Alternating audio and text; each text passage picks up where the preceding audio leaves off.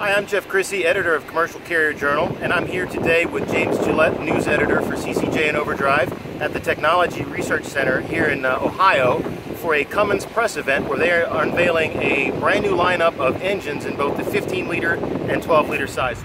This is the Efficiency Series engine that we look at first. There's a lot of changes that are common between the two relative to the ISX15 that's in the market today. A new turbocharger. We've got a new oil pan as well, the new water pump. There's a new lube pump. The gear train has been also revised. EGR cooler is changed on both engines. On the outside, one of the big changes is the change to a maintenance-free breather. So the Efficiency Series gets an increased compression ratio, new pistons, and a significantly revised lube oil system. The X15 series here, on a like-for-like comparison at the 450 horsepower node, which is pretty common for line haul applications, is around 2.5 to 3% better than the engine that we're making today. Alright, so we're here now in a International Pro Star with the Cummins X15 Efficiency Package with the Smart Advantage option. I'm going to set the cruise control and we're going to take a look at the instant fuel economy that we're getting with this engine. And we're cruising right at 62 miles an hour, and the instant fuel economy says we're getting right at 10.5 miles a gallon right now. One of the things that I noticed when we did switch into cruise control, here we are in top gear, the engine RPMs are currently at 1125, and again at 62 miles an hour, and it's remarkably quiet. Now, some of that is in fact the cab itself in the International Pro Star, but a lot of it has to do with the fact that we're able to run at this speed at such a low engine speed. All right, so now tell me about some of the differences between the X15 efficiency that we just talked about and then the performance package. So we actually have a slightly bigger compressor. The EGR cooler is optimized for low pressure loss at the high flows that we experience. This engine has a high performance water pump, and the lube oil system in this engine is optimized for the needs of a high performance, highly rated engine, and actually a new fuel pump which has the capability to deliver all the fuel we need for the high ratings. So we've done quite a lot of work to improve the transient performance of the engine. That torque response is something that the heavy haul users really appreciate, and it's something that we think we've really improved in this engine over the current product. So here we are in the cab with Darrell.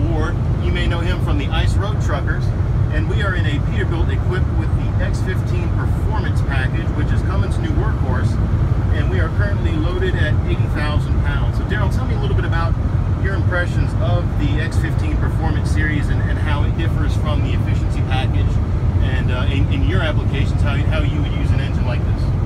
You know, I like the Performance Package for the simple fact is this engine right here has 605 horsepower. It has 2,050 foot-pounds of torque. All of the applications that I use it for, the timber industry, the mining industry, ice roads, I'm always off-road. As I pull train loads of logs out of the Rocky Mountains, and I'm stretched out to around 105 feet long, packing 120,000 pounds, and I've got to pull through mud and deep snow.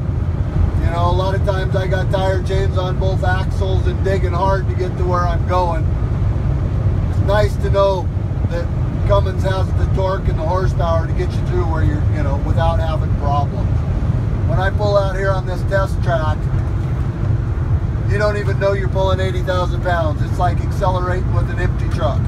It picks right up to speed. I'm rolling 75 miles an hour right now.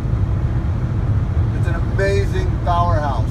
We've done a lot of work on improving the engine braking performance. The base engine braking is a whole lot stronger. It's somewhere around 500 horsepower at 1800 RPM, and it'll drop and still hold maybe 400 horsepower at really low engine speeds. And the integration with the transmission means we're downshifting to optimize braking power all of the time. So in switch position 3 you've got really strong brakes, but if you don't want that, you've got switch position 2 or 1 where you've got less braking power. Heading up here into the bank turn, we'll get to feel the engine brakes for the first time. I'm going to start us off sort of the second switch position so that we get nice smooth brakes. That gives you around 2/3 of braking power. For people driving on the interstate that don't want the really strong brakes as they're maybe merging off, you can use this, and it feels a whole lot like the current sort of 2016, 2015 product does. The downshifting will shift you down to somewhere around 1500 RPM after shifting. So we're coming towards the braking area now. I'm going to push the switch up into switch position 3 so that we get that maximum braking, which is where we made some of the major improvements in integration of the shifting as well. So we've increased braking power so that even at cruise speeds we've got instantly somewhere around 400 horsepower, and then the engine's going to shift maybe out to 1800 RPM, give us upwards of 500 horsepower of braking. So we're coming up to the cones now, and all I'm going to do is take my feet off the pedals and you'll see the braking power. So we're at the cones now, I've taken my feet off, there's the 400 horsepower. The first downshift takes us to 1600 RPM, and you can feel it really pulling quite hard now and slowing us down. The next shift's going to hit 1800. You can feel it there really pulling back now. We're at 1800 RPM and we're slowing down pretty quick. We're down to 30 already, and I got to the cones there at just over 45, and the brakes continue to pull really strong as we back down towards 15 now. And it's going to pull us all the way down to 5 miles an hour, and then the brakes will disengage and be able to just stop. That was all engine brake, I did not touch the pedals. Well, Steve, tell us a little bit about connected calibrations and connected tuning and how they will benefit fleets. Well, we're real excited about connected calibrations. We're out in the forefront of the industry. We're able now with connected calibrations to download new calibrations to engines in the field as the trucks are out working. You load it in alongside the existing program that's in there, and once it knows it's in there and safe and it's ready to run, it switches over to the new program. It's just like when you get new software onto your computer, it downloads it into the computer, and when you're ready to have it done, you say go ahead and update. Cummins makes updates to the engines based on things we learn working with our customers. It's the customer's choice to download it or not, and this makes that easy so they can get the most recent software into the engines as quickly as it becomes available. Okay, well, tell me a little bit about connected tuning and what it means for carriers running Cummins engines. So connected tuning allows the customer, the fleet, to tune their engine to the application.